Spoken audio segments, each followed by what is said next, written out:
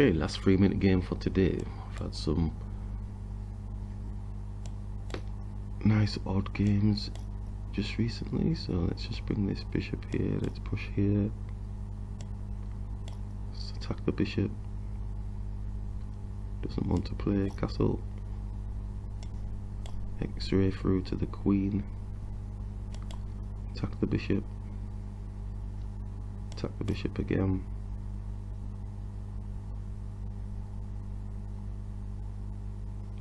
Captures, opening up space in front of the king. I've not seen that for a while, and it does work if you know how to use it. It can be to your benefit because all this space is opened up around your king.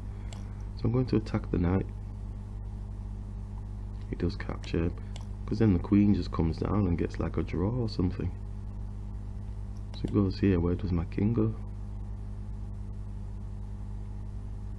Oh, he's not actually gone there.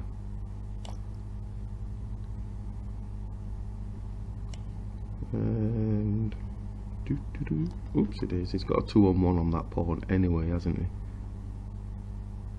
So we may as well push the pawn, and that opens up space in front of his king. What's the knight doing? Let's attack his queen.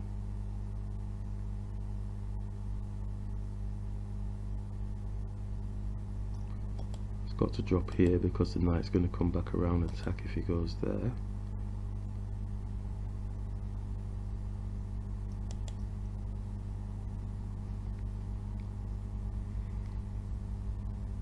Queen's move, so oh, he's got a check on. Damn, didn't all that time, but the problem it's got is that doing that is losing the queen.